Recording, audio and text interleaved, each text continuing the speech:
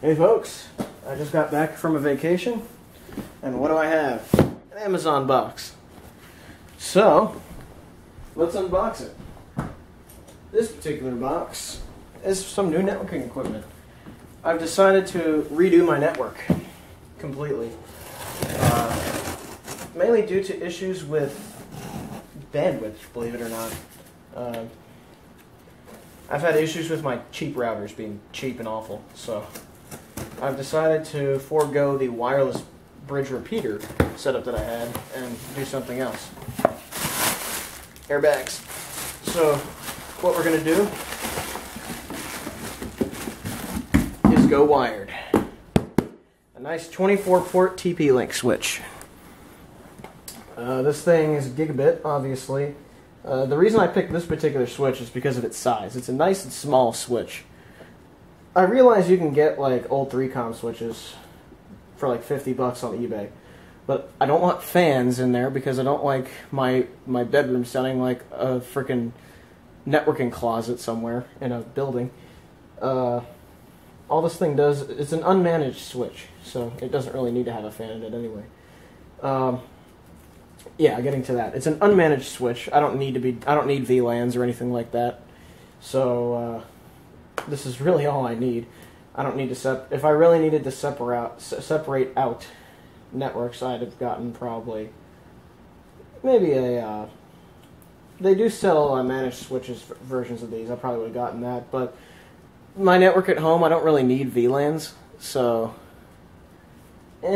decided to just get this instead. The reviews seem to be pretty positive on it, so, and they should be. It's just a frickin' switch, so it should work. Now, for those of you who aren't into networking, what a switch does is use MAC addresses to assign ports, as opposed to a hub, which just uses layer 1, which is just the electrical connection.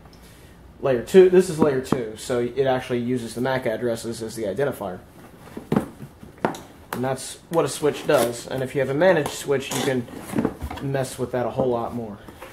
Get your installation guide, and you get the switch itself. This thing is tiny. Wow.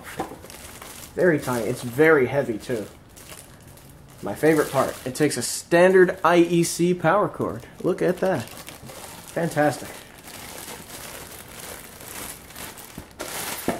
So there you have it. This is the switch I'll be using. It's nice and small, as you can see. Not much to it. It just has some ventilation and plug to plug it in, and that's really it. Looks like that's all you need. I see a few capacitors and the vents to the side there, but there you go, a nice and small switch. This is the TP-Link TL-SG1024D, if you want to get one of these. They're pretty nice. What did we get with it? Aha, you get mounts. Very nice. I'm not going to need those, because I'm just literally going to slap it on the... I'll probably stick the feet on it and just slap it on a desk and then be done with it. Or a bookcase, actually. Power cord. There you have it. So, not much to this unboxing, so I'm just going to plug the switch in and show you what it looks like on the little networking setup on the desk here, or on the bookcase. So, I will come back to you once this is all in its location. Here is the current networking setup. It's just this cheap Netis 5-port Gigabit switch, which is actually a pretty great switch. It works really well. But the main problem is this router. This router sucks.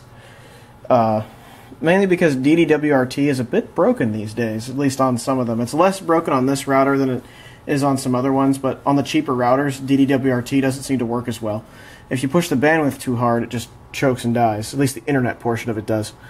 So I've decided to just go wired where I can and use this for wireless connections, bridged to the switch. So, you know, there you have it. So basically I've just put this router on the network through the switch rather than through another wireless connection. So there you have it. And this switch is going to get moved somewhere else, and in its place will go this one. So, and there we go. I just plugged the switch in. The only thing going into the router is this link from the switch right here. So that will connect. That's in port number 5, and that'll connect to one of the ports on the back of the router. So that puts this router on the network, so it can send wireless signals out to things in this room: phones, tablets, laptops, bedside computer, all that good stuff. So there you have it. There's the little LED display down there. Pretty typical. It's just link lights, and it'll tell you which ones are gigabit and which ones aren't, with a little light below that, which is nice. So there's not a whole lot to say about this because it's just a switch, an unmanaged switch, so it's pretty boring. But I thought I'd show you guys that I'm not screwing around anymore. Wired as much as I possibly can. And you may be asking, where's the internet come from? Well, that will be the subject of a future video. You may be asking, how do you get the internet up here if you're not using wireless anymore? That will be the subject of a future video. It will be part of the net. I'm going to do a video on the whole network setup and how I've changed it pretty soon. So you guys will see that. I usually do a new video every week, so you guys should see that within the next week. So, there you have it. Big boy switch. Well, semi-big boy, but small enough, nice and compact. Probably works just fine because most switches do, even if they're unmanaged. So there you have it. Stepping it up a little bit.